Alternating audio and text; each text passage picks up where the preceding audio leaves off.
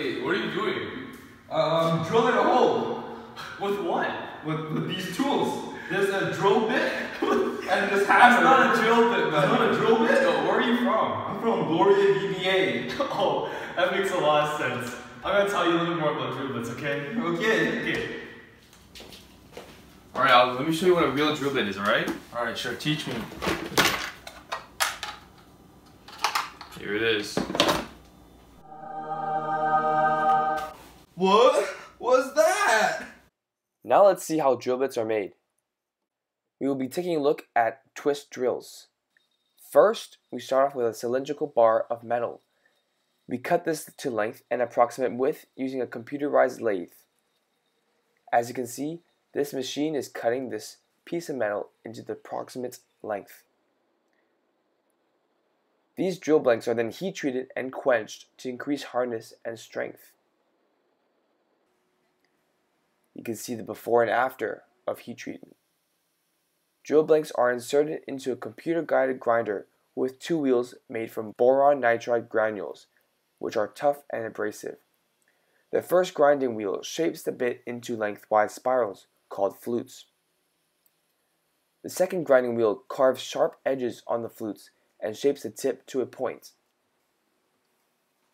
As you can see, this machine is carving the sharp tip point on the drill bit.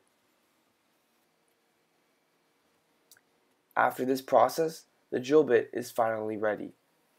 Here is the final product of the drill bit. What are the functional requirements for the drill bit? And the 6 requirements we have are here. The first one is a really important one, which is torsional stress. This is really important for drill bits because the application involves having torque applied to one end of the shaft of the drill bit and a reaction force by the material applying the torque in the opposite direction. So this creates a shear force and can possibly create a fracture in the drill bit. Buckling is also another important one. This is when there's a compressive force happening, and this is when you're applying a normal force to the drill when you're drilling holes into a material. Also, you want high stiffness value for your drill bits, because if you're drilling by accident on an angle, you don't want the drill bit to deflect or possibly fracture due to not having a good stiffness value. Also, the angular twist is important because when you're applying a torque, you don't want the drill bit to twist in a way so that it fractured in the middle, and basically it requires to withstand high torque values. Also, run hardness is important because as the RPM increases with the drill bits, it creates a lot of friction with the material, and with the friction it causes the drill bits to heat up. So having a high hardness value means that you would retain your hardenability as the material heats up. Lastly is wear, because as you know, you need to use them for a long time. So having high wear means that the material will not shave or clip off when you're drilling materials for a long time. Oh, I want to make my own drill bit now. Did someone say drill bits? Our teacher has to use the right material selection process. Just listen to me. Before we can start our MPI derivation, there are certain critical values which were chosen based off of research. The first one is the maximum force, which was chosen to be 600 newtons. This was chosen because the max amount of force an average person can exert when pushing horizontally with both hands was determined to be 600 newtons. The radius was 6.35 e to the negative 3 meters. This was chosen based off of the max clutch size of a standard hand drill. The cost was $3 Canadian per kilogram, which was the average cost of the most commonly used material for drill bits. The determined torque was given to be 80 Newton meters, which was chosen from the standard hand drill output torque. As for deflection, we chose it to be as minimum as possible as we want the drilling to be as accurate as possible. Okay, so for our first stage, we had a torsional stress limit, and we found the maximum torsional stress we wanted, and we had to convert it to a tensile strength because on the CES software there was no place where you can find a torsional limit. And by doing this, we found a tensile strength of 0.698 gigapascals, and that was the limit we set that all materials had to have. This was the graph that was produced, and all these materials had our maximum tensile strength or more.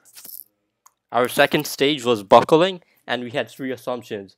First one was it was a cylinder, the second one was it was fixed at one end, and the third assumption was that the force was at the opposite end than it was fixed.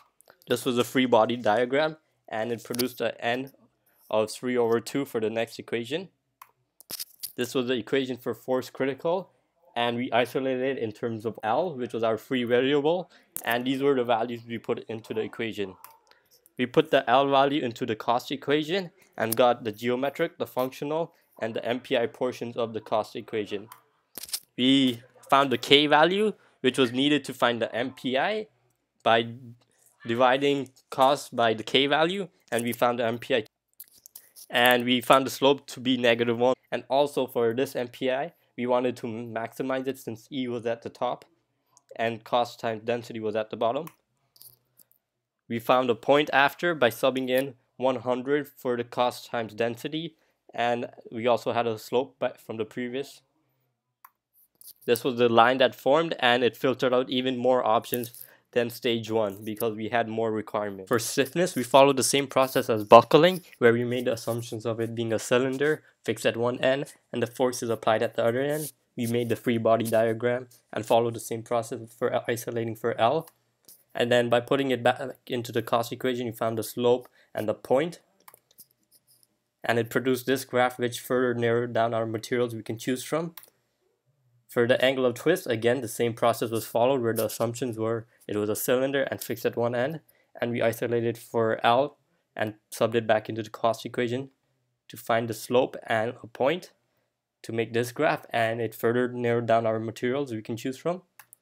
For the red hardness, we had to set a limit of good to very good, and this narrowed down our materials a lot. For wear, we followed the same process as red hardness, and it left us with 7 different materials we can choose from. So with the remaining steels, we ranked them in terms of tensile strength because we thought torsional strength was the most important functional requirement, and torsional strength is a function of tensile strength. And the top 3 materials that were remaining included ASI M42, ASI M41, and ASI M43. However, ASI M42 was chosen because it has the highest tensile strength to cost ratio. Oh wow, I finally found my material using MPI. What are some issues not included in the MPI?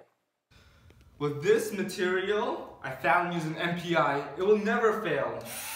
Oh no! Oh no! Okay, so one of the foreseeable issues that the MPI did not account for is if you're using it in a cold temperature, for example in the Arctic, it leads to brittle fracture or failure because as the temperature decreases, the material becomes more brittle, and if you put too much force on it, it can fracture. Okay, so another foreseeable issue that can come up is the formation of rust in the drill bit. And this can happen with outdoor use and possibly rainwater getting trapped in the curved edges, which can lead to a concentration cell being formed. And this was not accounted for in the MPI because drill bits are not normally used where there's a lot of rainwater. Let's take a look at the current versus our chosen material. Current material. Currently, there are 3 main types of materials being used: high-speed steel, cobalt steel, and carbide steel. Each of the following differ from a small amount of alloying element in the material. In cobalt steel, there is 5 to 8% cobalt alloying element in this material. This allows for the material to be even stronger, but it sacrifices ductility for strength. Therefore, cobalt steel can drill into harder materials than high-speed steels. For carbide steel, it has an even higher strength than cobalt steel. This material is used for the most demanding applications. Chosen material. The chosen material was determined to be a type of high carbon steel. This is likely due to other engineers having the same objective to minimize cost. However, cobalt steel and carbide steel did not survive the selection process. This is due to the carbide and cobalt steel requiring a higher cost than average drill bits. As a result, they did not fit the cost restraint. Let's talk about the history of the drill and the drill bit. The drill is one of the most common tools for use in metalworking, construction, and other woodworking projects. This versatile tool allows the user to fasten materials together and bore holes of various lengths. Drill bits come in the traditional spiral shape as well as in conical core and spade shapes. The diameter and length for each of these types varies by the intended use. Additionally, materials used to make the bits range from high and low carbon steel to carbides and diamonds.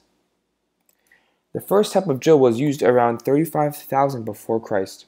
It was a pointed rock spun around the palms of the hand. It wasn't very efficient and had little accuracy.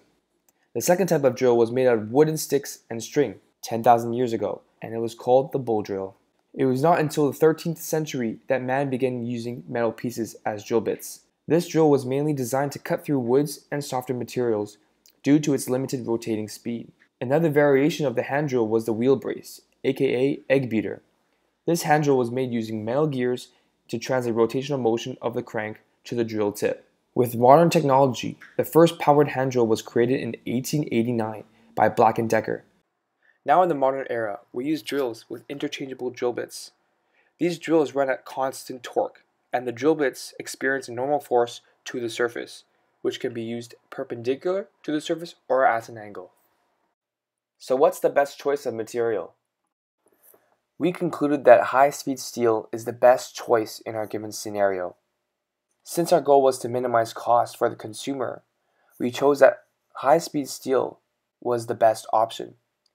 By choosing other materials that were more expensive, this would have been overboard for the application.